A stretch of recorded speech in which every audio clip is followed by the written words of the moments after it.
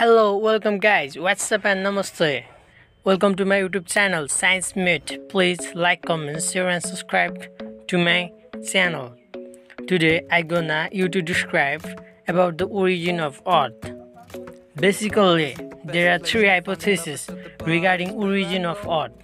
They are George Wofan hypothesis, nebular hypothesis, and tidal hypothesis. Similarly, in this video, I want to describe about first, reliable and valid hypothesis from the three hypotheses. This is George Wofan hypothesis.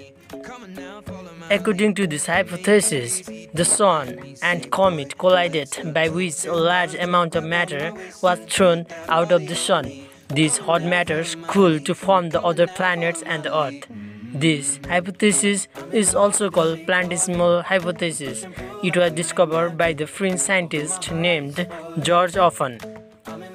From the figure, it is said the Sun and the comet gets collapsed with each other and produce a large amount of matter which changed in other planet and the Earth.